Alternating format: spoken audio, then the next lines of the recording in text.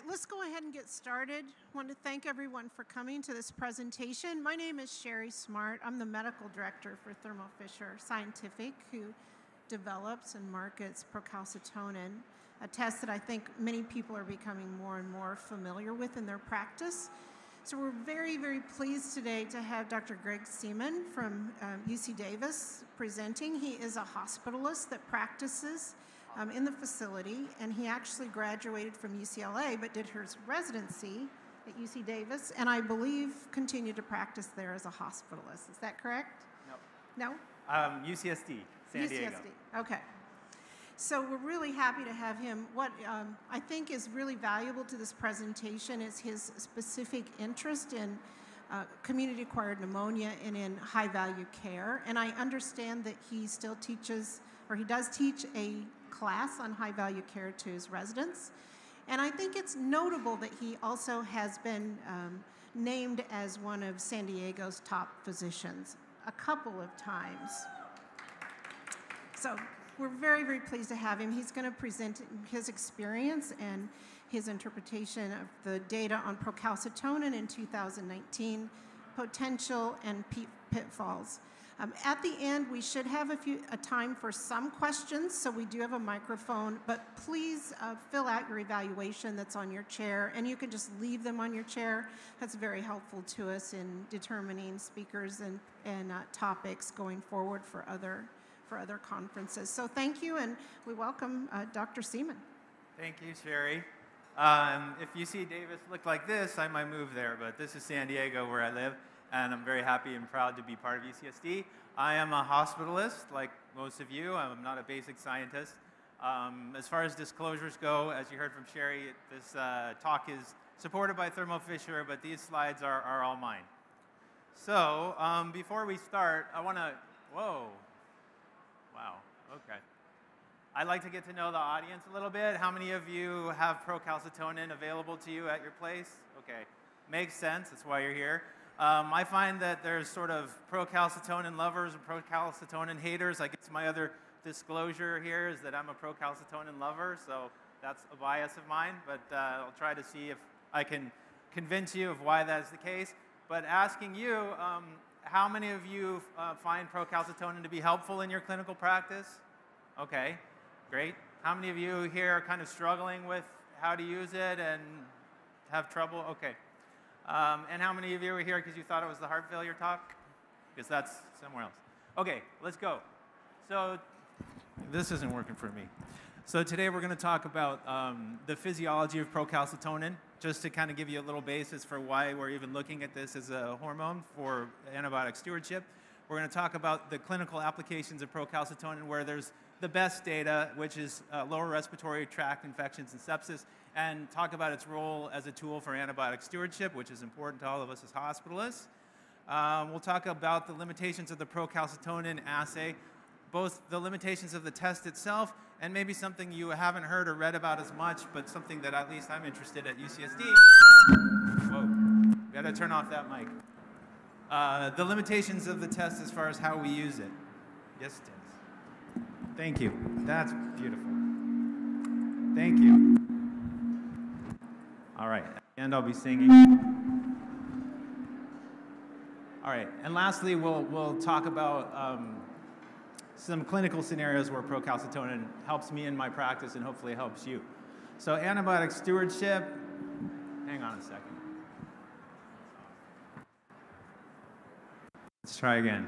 Antibiotic stewardship, you're all hospitalists. I don't need to tell you a lot about the importance of antibiotic stewardship, but just so we're on the same page here, what I'm talking about is this is the kind of classic data from the CDC where they've pointed out to us that as high as half the antibiotics that we prescribe in the hospital are either unnecessary or inappropriate. Drives antibiotic overuse, antibiotic resistance, C. diff rates. We're trying to get away from all that. So if we have tools to improve our performance along the lines of antibiotic stewardship, we like to take care of them. This is just one of many campaigns. This happens to be the SHM, Fight the Resistance campaign that you've probably become familiar with that encourages us to do our best with stewardship. But yet, as practitioners, we're faced with taking care of really sick patients with really bad infections that we know need antibiotics right up front, and we don't really have the tools to do this effectively sometimes. I'm talking about sepsis, I'm talking about significant community-acquired and hospital-acquired pneumonia that we take care of all the time, and we want to sort of balance the fact that we need to give early antibiotics up front with the fact that we don't always have good information about which times these are bacterial in nature. Our cultures are obviously not available to us when we first start taking care of these patients, and as we know, especially in pneumonia, the yield of cultures is pretty low, especially sputum and blood cultures. So what is a conscientious hospitalist to do? Well, it would be nice if we had some alternative biomarkers. We're familiar with in cardiology, we use them all the time, biomarkers for infection that we could use to make earlier decisions about antibiotic use. We're all kind of familiar with some of these biomarkers like fever and leukocytosis, which are great. As far as their sensitivity, they go up when patients have bacterial infections, but they also go up when patients have other forms of inflammatory disease, so they're fairly specific, they're not all that sensitive. Cytokines is what drive these. It's on the list here, but most of our labs aren't routinely measuring cytokines, so those aren't things we use. We've come to rely a little bit more on CRP as a biomarker for infection, which is a little bit better than fever and leukocytosis, but not as specific as procalcitonin, which is particularly, is limited to, it goes up with bacterial infection in particular, and is not quite as sensitive to fluctuations due to non-infectious causes. So let's go through what the detail. Cutting in and out. Okay, so first of all, what is procalcitonin as a hormone? This is going to require you to go back to your med school phys class, because you'll all probably remember that calcitonin is secreted by the C cells of the thyroid, the interstitial cells, and it helps regulate calcium secretion. As you can see, here's a nice picture of a thyroid C cell where, like most hormones, the mRNA is translated into a prohormone called procalcitonin, and then it's cleaved to create calcitonin, which is packaged in these nice little vacuoles. And just like other endocrinology stuff, when the right stimuli, mainly calcium and pH, hit the cell, it's released or it's downregulated. What the heck does this have to do with antibiotic stewardship? Question. Well, it turns out that other cells have the machinery to create procalcitonin, but when they're non-thyroid cells, they don't have the processing machinery to cleave it into calcitonin like the thyroid cells. So in all these other cells, you get procalcitonin that's not cleaved, and the secretion is just of the prohormone. And conveniently, it turns out that the things that upregulate procalcitonin.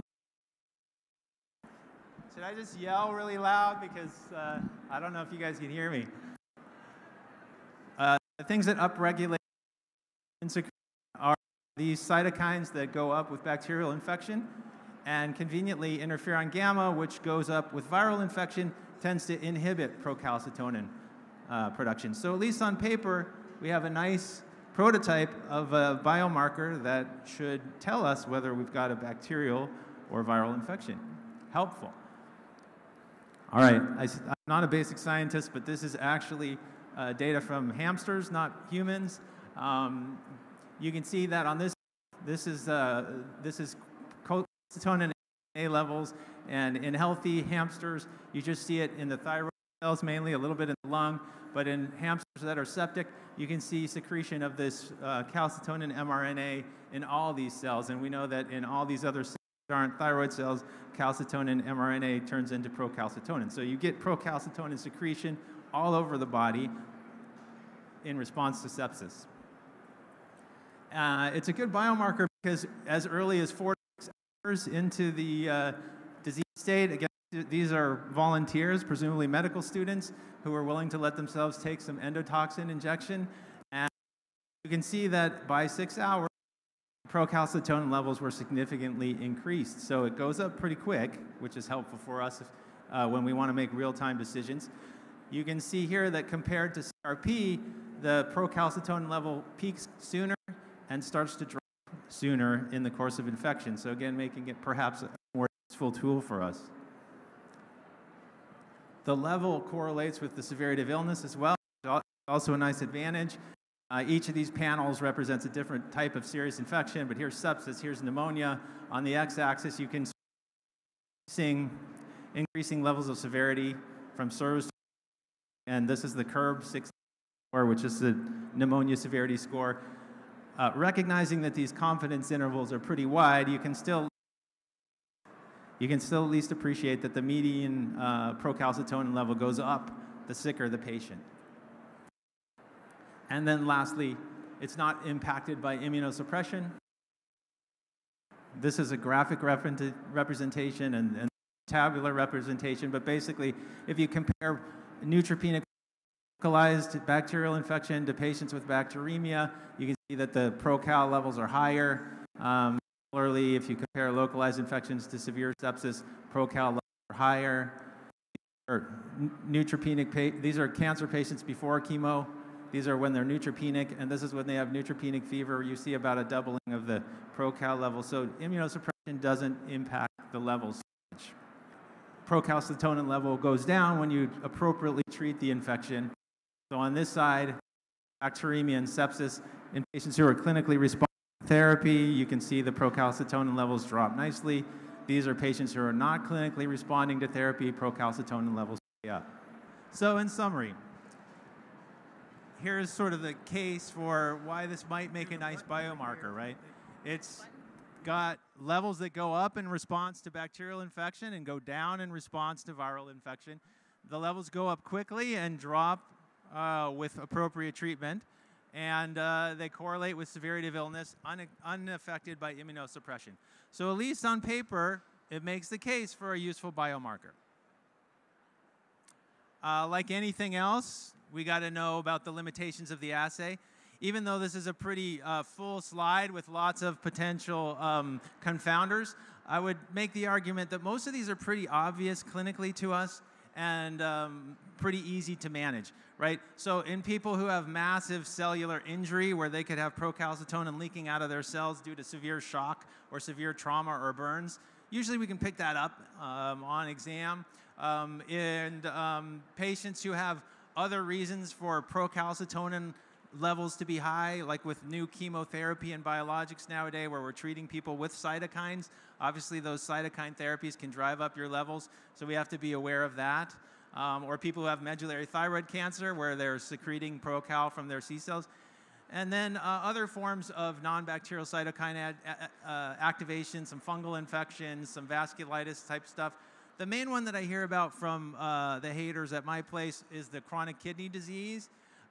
It's true that like troponin, patients with CKD may have delayed excretion of procalcitonin, so their baseline level might be a little higher.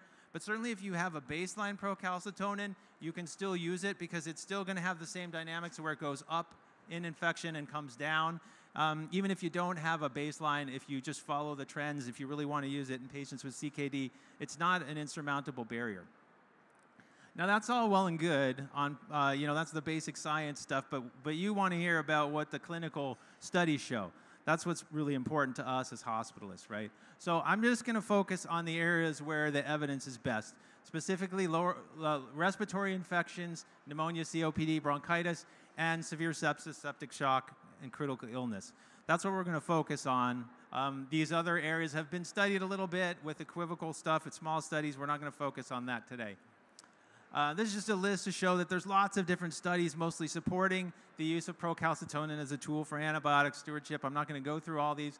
I'm going to just kind of stick to the big studies and really kind of go through big picture, not try to get too far into the weeds. But let's start with lower respiratory tract infections. Okay. So here's a case where it might, with a question for you. So you have a 72-year-old gentleman with pneumonia who you've treated appropriately with antibiotics, and by hospital day 4, he's feeling better and stable clinically. So he's gotten 4 days of antibiotics. How many more days do you think he needs? 3 more days for a total of 7 days, 6 more days for 10 days, 10 days for 14 days, or check a procalcitonin and stop when the level is 0.25. I'm not going to take a show of hands. You guys are all medical people. You know how to take tests. Obviously, you know the answer I'm after. But let's talk about the data behind that. Okay, so this is really the first big study of procalcitonin done in Switzerland. And sorry, LRTIs means lower respiratory tract infection. They, like all the other studies to follow, compared a procalcitonin-guided algorithm to decide on antibiotic use to clinical guideline-based algorithm. And they found, they compared outcomes of how much antibiotic exposure the patients received when they had procalcitonin guidance versus guideline-based approach, and consequently the amount of time they had an adverse effect from an antibiotic, with the concept that if you're using procalcitonin for antibiotic stewardship, you use less antibiotics, you'll have less adverse effects. Now, of course, they also need to look at bad stuff, so they, again, like most studies, use a combined outcome of all these different things: death, recurrent infection, complications, etc. Obviously, you don't want to use less antibiotics just to find out that makes patients worse, not better. I would almost never show a slide this complicated, but I'm going to go through it with you because every single study that looked at procalcitonin uses a version of this algorithm. So let's walk through it to understand it. Along the top are the procalcitonin levels. Everyone got one drawn at the beginning of the study, and you can see that they increase as you go from left to right, right? And to simplify this a little bit, the break point here is 0.25. If your procalcitonin is higher than 0.25, the study recommended that antibiotics should be given, that infection was likely enough that we would give antibiotics. If it's less than 0.25, they recommended against antibiotics. They had these extra breakpoints to say, boy, we really don't think they need antibiotics if it's less than 0.1, and you probably don't need it here. But for the purposes of simplicity, I'm a simple guy, just remember 0.25 is the cutoff for antibiotics. Now, if they recommended against antibiotics, they allowed for the fact that you could be catching someone really early in their infection, so they checked another procalcitonin within a day, and if it was going up, then they would give antibiotics. They also allowed investigators to say, hey, if this patient's really looking sick, go ahead and give them antibiotics, but we're going to check another one, and we're going to keep after you if the procalcitonin is still low. And on this side, if they got an antibiotic because the procal was high, they checked it again a few times during the course of treatment, day 3, 5, and 7, and they said, hey, once it gets down below 0.25, you got to stop antibiotics, or if it drops by at least 80% from its peak value, you got to stop. So very simply, the cutoff is 0.25 for antibiotics. You stop if you start antibiotics, you stop them once it drops below 0.25, and if it's below 0.25 to start with, you can check it one more time to make sure you didn't miss something. Otherwise, you could recommend against antibiotics.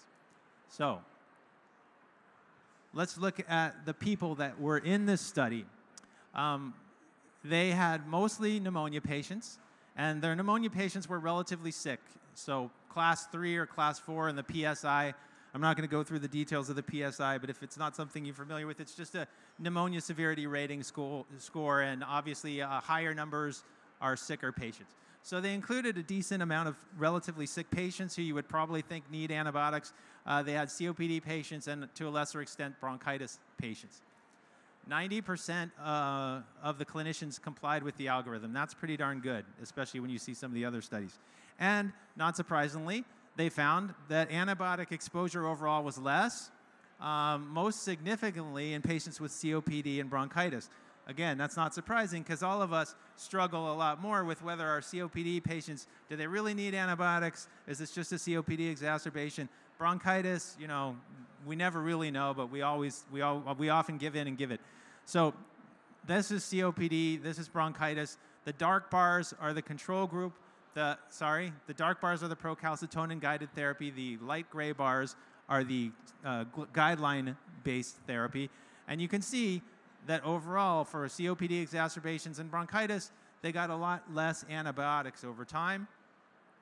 For pneumonia, which is here, most of us aren't going to admit a patient to the hospital for pneumonia and not start antibiotics. Totally get that. And that's what this study reflected, that they usually got initial antibiotics. But you can see that they were stopped a lot sooner than the patients who had traditional guideline-based therapy.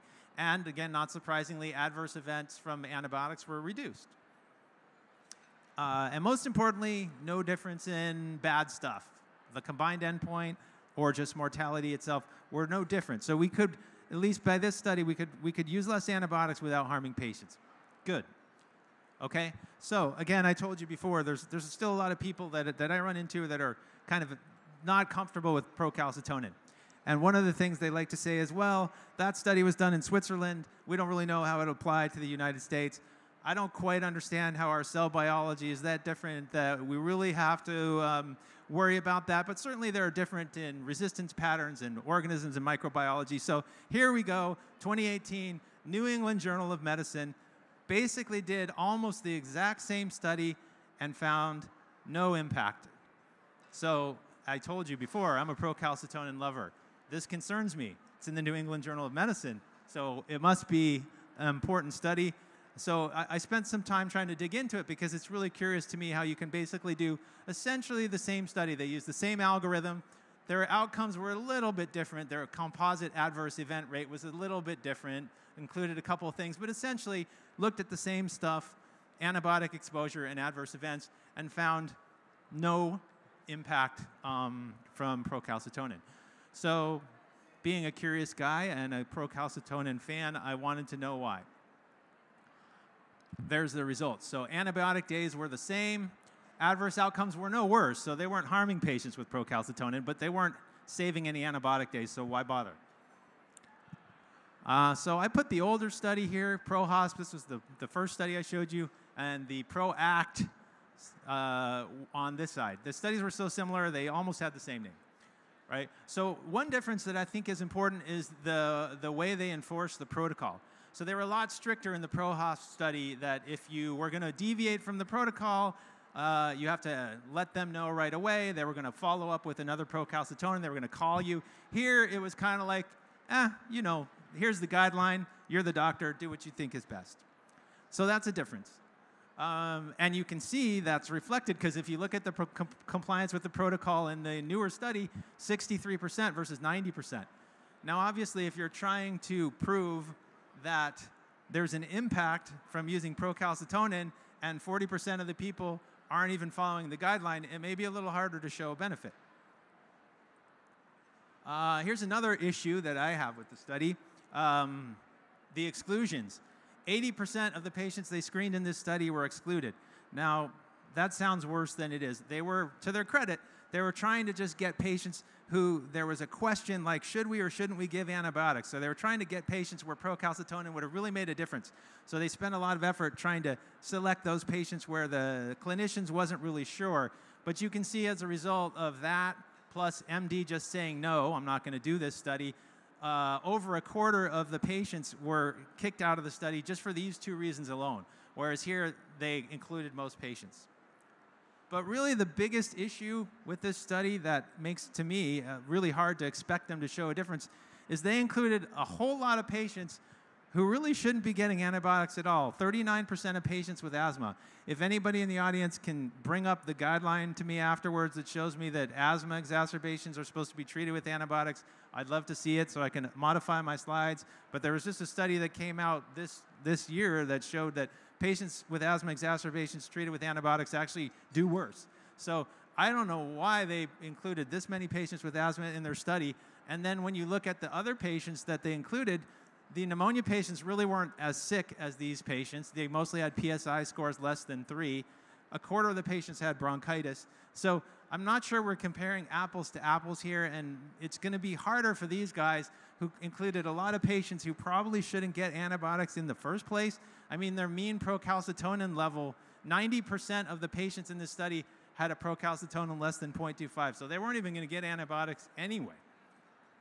So it makes it a little harder for them to show that antibiotic use is reduced. They did show that you know, there's no harm, but there's really a big discrepancy in the benefits between this study and this study. So what do we do when we have two big studies that show something different? How do we fix this? We do a meta-analysis. This came out in 2018, and again, they used only randomized controlled trials. this many patients, this diverse group of countries. And here they found that not only was antibiotic exposure less by 2.5 days, antibiotic side effects were reduced, they actually were able to show that people die less often with procalcitonin-guided therapy. It's a 1% difference, but it was statistically significant. So bottom line, at least by the meta-analysis, is that you're not harming patients with procalcitonin. You're probably helping, at least with lower respiratory infections. So that's that part. Now let's tackle an even more complicated, which is sepsis, okay? So here's your case. Okay, a gentleman who's transferred out of the ICU to you after 5 days of treatment for septic shock due to Klebsiella bacteremia from pyelonephritis.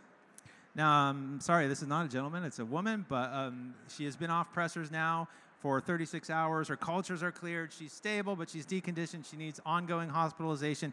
Same question, how many more days of antibiotics? Do you do a 7-day course, 10-day course, 14-day course? This is bacteremia now. Or do you stop once the procalcitonin has dropped by 80%? So if pneumonia is complicated and concerning for us to try to think about not giving antibiotics or giving less antibiotics, sepsis is another level, right? I mean, we've got the Surviving Sepsis campaign, and we've got all these people telling us that we got to do all these steps to take care of our sepsis patients, right? And we know that every hour delay in appropriate antibiotics for patients who have septic shock is going to potentially result in worse outcomes. But at the same time, we know that we're not going to have our cultures at the time we need to make this decision. And we also know that there's lots of other things that can drive the SIRS criteria up and confuse the picture. And so, again, what do? We want to be judicious stewards of antibiotics, but we also sure as heck don't want to undertreat sepsis. And I would say that in general, the standard is still going to be treat first, ask questions later when it comes to sepsis and sepsis shock. I'm not here to tell you anything different, but I am going to point out this is an editorial that just came out last year where people are actually finally, the authors are from Harvard, so, you know, no slouch here. They are at least starting to question the fact about antibiotic overuse, even in sepsis. I showed the slide mainly because the first sentence of the article is just so beautiful. Sepsis is medicine's last remaining preserve for unrestrained antibiotic prescribing. I just love that. So they go through their arguments about how there's room for us to start looking at opportunities to be judicious, even with sepsis. So how can procalcitonin inform that? We've already laid out the case of how it might be useful in discerning bacterial from non-bacterial infections. Let's look at the studies. So again, here's the first big study that was done in sepsis. Actually, let me rephrase that, done in critically ill patients. Only about 45% of them truly had septic shock, but all of them were admitted to the ICU critically ill with a suspected infection, okay? So this is more accurately a study of critically ill patients with procalcitonin-guided therapy. Studies were done very similar to the others I showed you. They looked at mortality and antibiotic exposure as their outcomes. And again, not all the patients had septic shock, but all of them were in the ICU. They were randomized again to a procalcitonin-guided algorithm versus usual care. The one big difference between the studies in sepsis and the studies in lower respiratory tract infections, this should look somewhat familiar, different cartoon, but same idea. This is the algorithm where it says below this level of procalcitonin, you discourage antibiotics. Above this level, you encourage antibiotics. The big difference is they assume that if you're septic, if you have septic shock or critical illness, your procalcitonin is going to be pretty high. So instead of using 0.25 as the decision point for antibiotics, they use 0.5. I don't know if you can see that from the back, but the cutoff is 0.5. So less than 0.5, they discourage antibiotics. More than 0.5, they encourage antibiotics. Once again, if it's less than 0.5 and they're critically ill, you better check another one. And then if it's still low, you're probably good. And once again, if it's high, keep checking it throughout the study. And when it drops by at least 80% or drops below 0.5, time to stop antibiotics. Now, these are the results. But first I'm going to point out that in this study, adherence to the protocol was much lower than in the respiratory trials that I shared with you. That does not surprise me because I am not comfortable. I'm telling you, I'm a procalcitonin lover. I'm not going to withhold antibiotics in a septic patient if I don't care what the procalcitonin level is, I'm not at that level of comfort yet. And so you can see that adherence to the protocol was a bit lower in this study of critically ill patients. But even though adherence was lower, they were still able to show that there was less antibiotic use with no worsening of mortality. So they found the same things as they found in the respiratory trials. Okay. However, these are critically ill patients, and at least in the academic medical circles where there's a lot of skepticism about anything new, people criticize the study because they said, well, you know, there was a trend towards a higher mortality in the procalcitonin group at 60 days. Okay, yeah, it wasn't statistically significant, and I'm trying to get my head around how, if they were still alive at the same rate at 30 days, how something I decided in the first 2 or 3 days of their ICU stay impacts their 60-day mortality. But anyway, those concerns were raised, and fair enough. So another study was done, twice as many patients, twice as many ICUs, basically the same design, published a couple years ago. And again, even same outcomes they looked at. And in this study, this is survival on the y-axis, so higher is better. The red line is procalcitonin. So they were able to show a sustained increase in survival over time with procalcitonin-guided therapy in critically ill patients.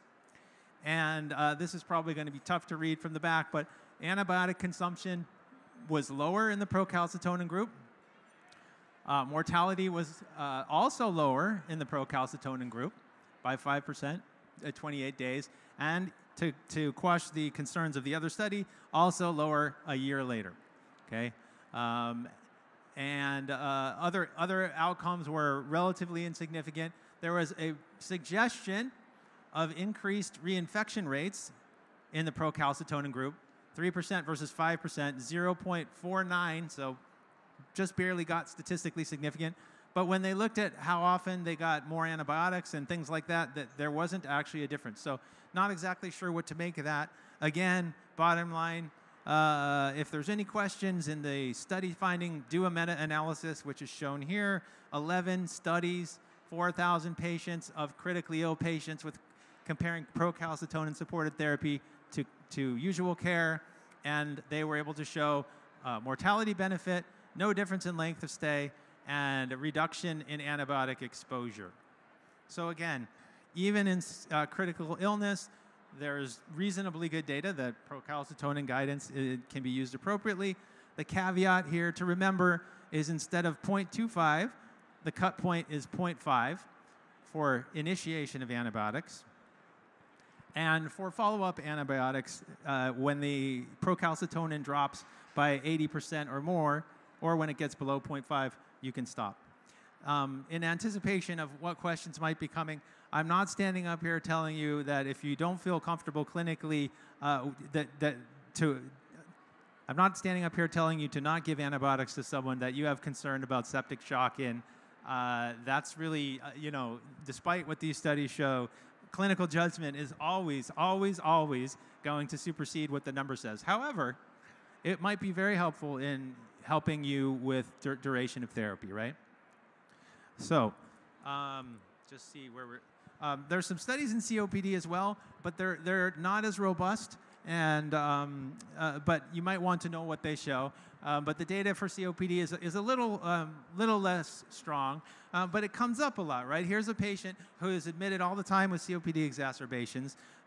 He gets steroids and antibiotics every time. This time he comes in again with symptoms of respiratory symptoms, but also runny nose, sore throat, positive rhinovirus on the RPNA. He's admitted to manage his hypoxic respiratory failure, and you are struggling with whether or not this patient should get an antibiotic. Is it just the rhinovirus, or has he got a co-infection? We all know that the guidelines for COPD care suggest that antibiotics might have some benefit.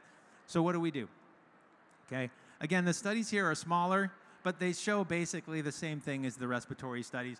This is a blinded randomized controlled trial, but only a couple hundred patients, COPD patients. But again, they did the same thing, compared it to standard care, and they found that antibiotic reduction of 44% relative risk reduction in exposure to antibiotics without any difference in bad things like ICU admission, length of stay, mortality, et cetera. and then a second study that came out just this year, so I figured needs to be included. This wasn't a randomized controlled trial. It was really a pre and post. These hospitals at Pittsburgh put in place a procalcitonin guidance algorithm, and so they looked to see how patients with COPD fared before the algorithm and after the algorithm to see if there was any improvement. And again, they showed less antibiotics overall, and shorter length of stay by about a day without worsening of readmissions. Right.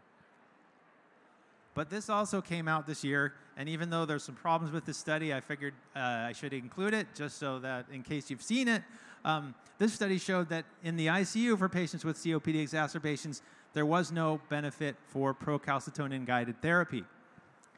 I will point out that again, when I see a lot of studies that show one thing and then one study that shows a different finding, I'm a little bit curious.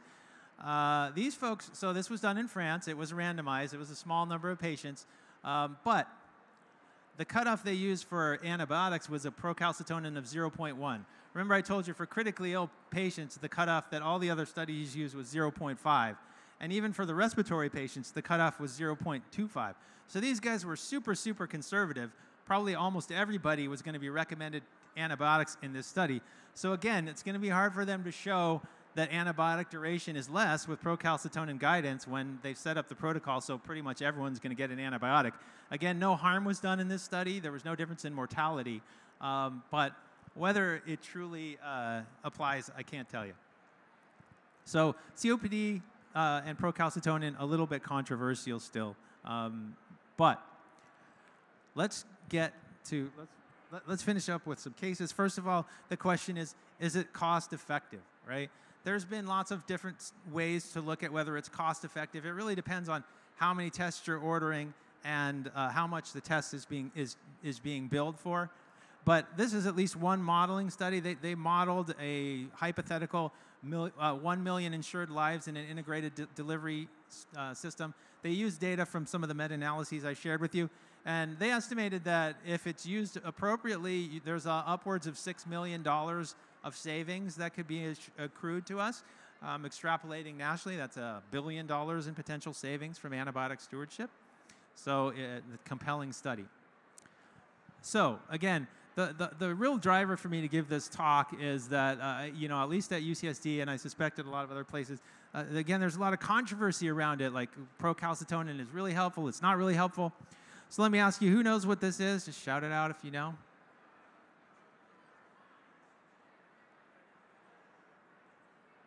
Come on, I had to shout over this microphone. You guys can do it.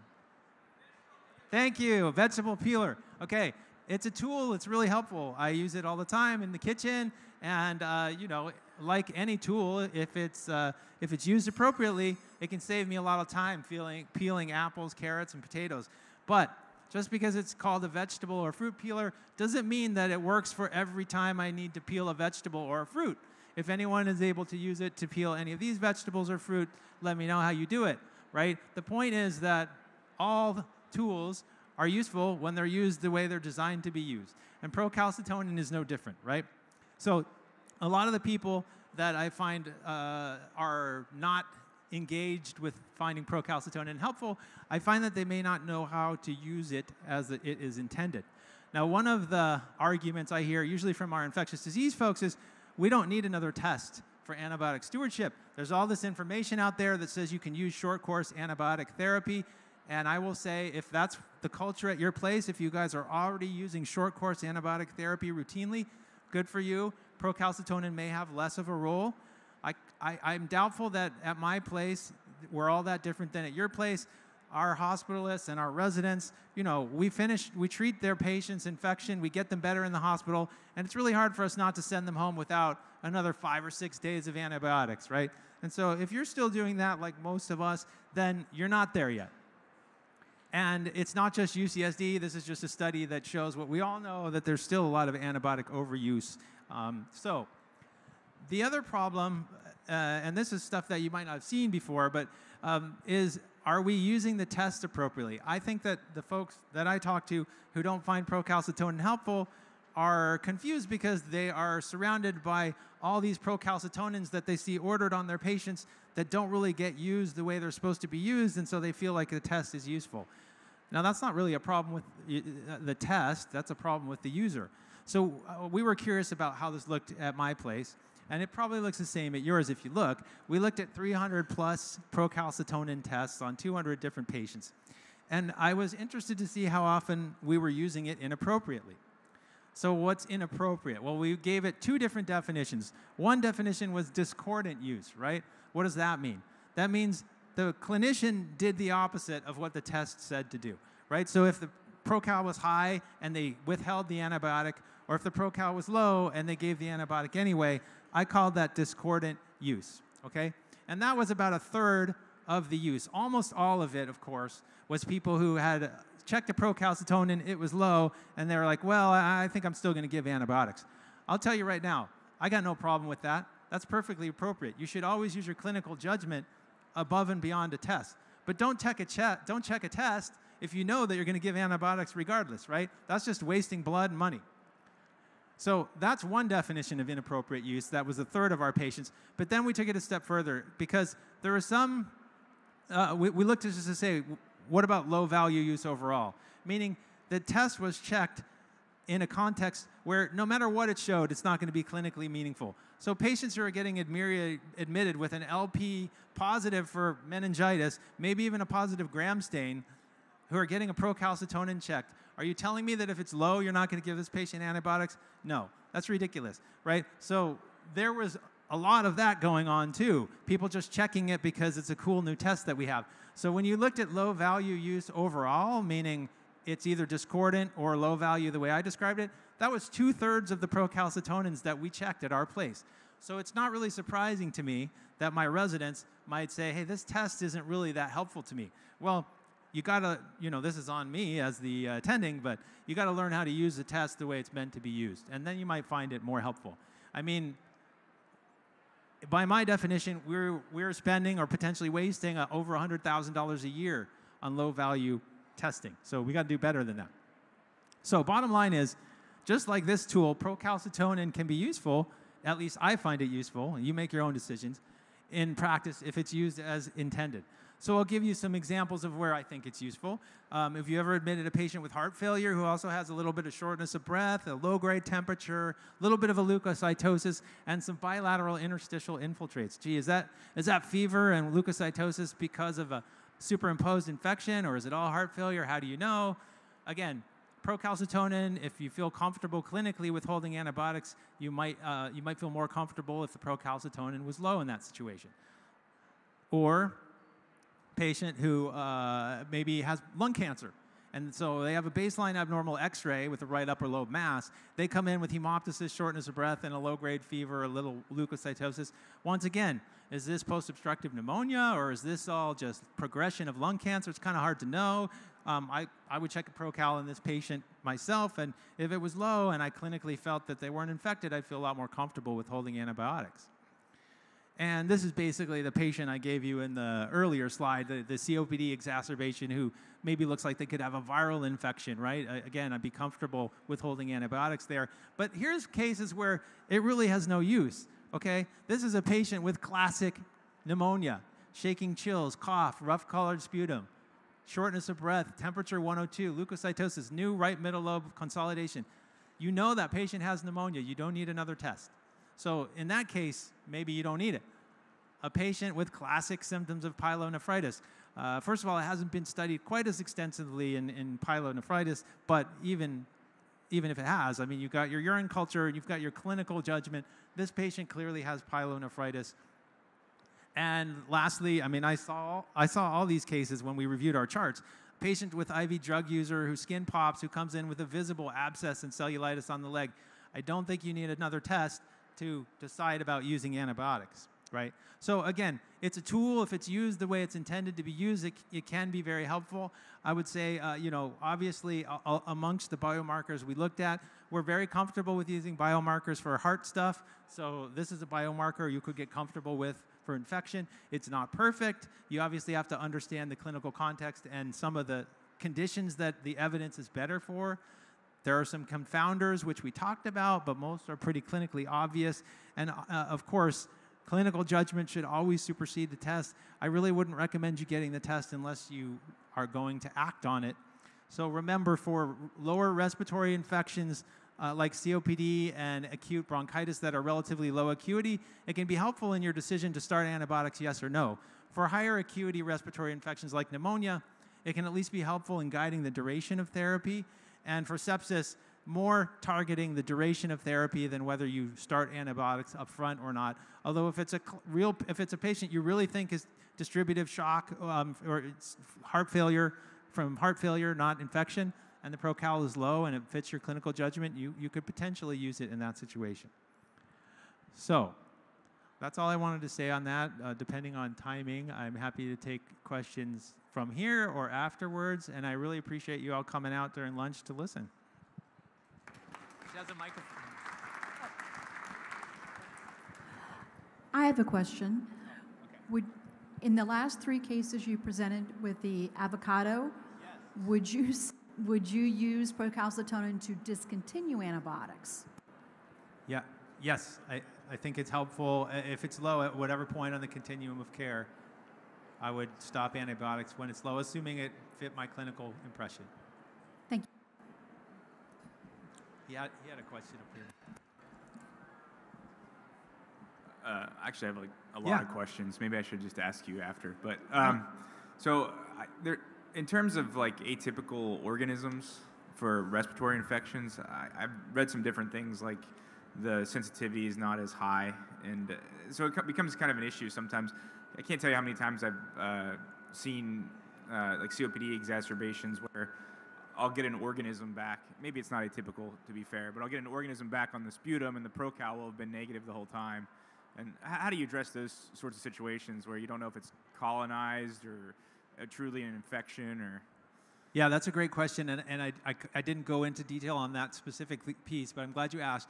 You know, the data for procalcitonin going up in bacterial infection is really strongest for systemic infection. And so I think we could argue pretty reasonably that, you know, COPD is really more like a localized infection, right? It's more of a bronchitis, and although there are some studies showing that you can safely withhold antibiotics with COPD and bronchitis, they're not as robust as for systemic infections.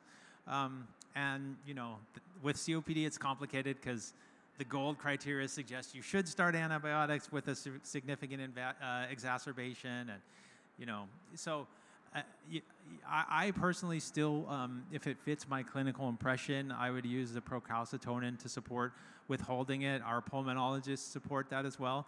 But I think you could make a case that you need more data on that specific point you made.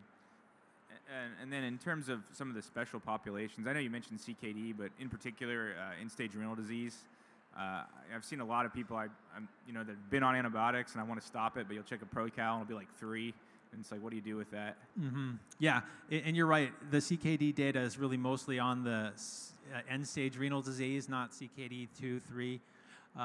That's where you really see elevated baseline levels. If you just have one Procal that's checked at the end of therapy, you're right, it's probably not going to be helpful to you if you don't have a baseline. So if you're going to use it in a CKD patient, you probably want to trend it in order for it to be useful. So if it was 6 and it went, let's say if it was 12 and it went down to 3, then you could probably stop. And that's when you use the 80% drop. Yeah. Okay. And then I guess my last question was kind of observational too. I noticed you went through the neutropenia and not really affecting it.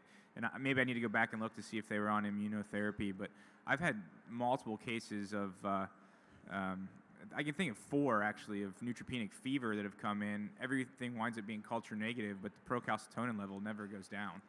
It was what? It like never drops. Like I've had like 3 or 4 cases. Maybe they were on immunotherapy and I just didn't realize it at the time. But in theory, neutropenia should not affect procalcitonin levels from. Yeah, I mean, again, I don't think we have huge amounts of data on that. Some of those studies were pretty small that I showed you. But yeah, in theory, you should still be able to see the dynamic rise and fall of procalcitonin in neutropenic patients.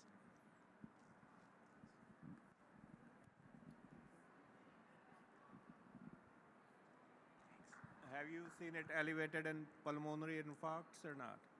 Pulmonary infarcts? Yeah. Would be. You mean if it were checked in the context of thinking it was a pneumonia? Yeah. Wedge-shaped defect appears like pneumonia on X-ray. Yeah, so all I can say is from physiologic understanding, it should not be, but I don't know that there's there's nothing bigger than that on the data. That's clinical data. Yeah, we had a patient with massive PE treated with Procal was like 50.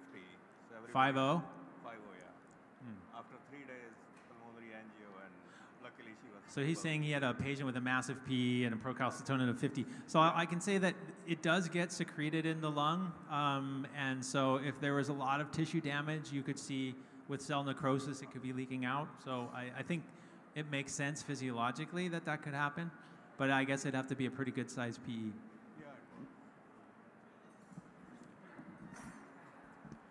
My question was about the sensitivity of the procalcitonin for sepsis. And I'm sure we've all seen clinically patients with a normal WBC who has sepsis, or patient with coughing and pneumonia, but no fever. And so I was looking at some sensitivities. Like one study showed the sensitivity of, one study showed 44% of patients with sepsis had normal WBC. Another study showed 32% of septic patients had normal temperature. And I saw one study in UpToDate where they said the sensitivity for procalcitonin was 71% for sepsis, so 29% of sepsis patient had a normal procal. And so how do you approach procalcitonin for sepsis and sepsis in general, and in terms of finding, diagnosing those patients with sepsis early and give them antibiotics early? Yeah.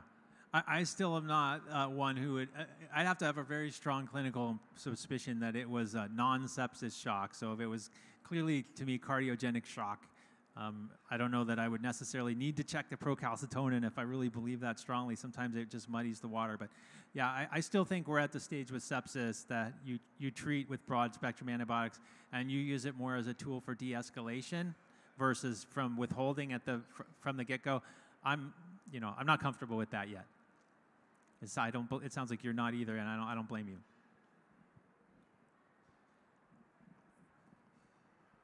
Very quickly, outside of septic patients, non-septic patients, I only use it for respiratory-related suspected infection, but nothing outside of respiratory system if they are not septic.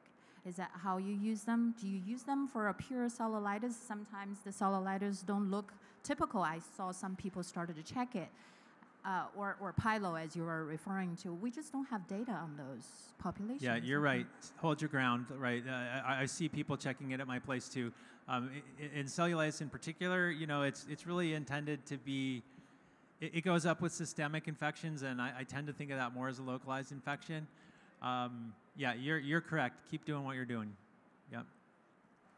First of all, thank you for the information. It was very helpful. My question was kind of what she was asking. It was more specific for GI.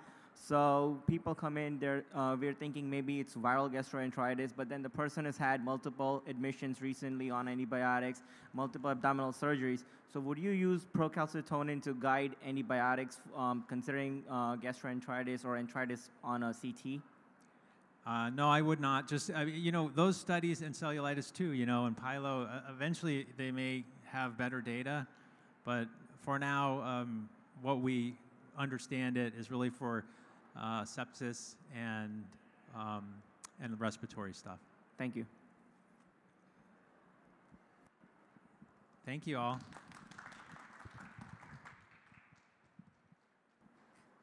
Thank you for coming. If you can fill out those evaluations, that would be very helpful. We want to take that information back for the future, and thanks, Dr. Seaman, for this presentation.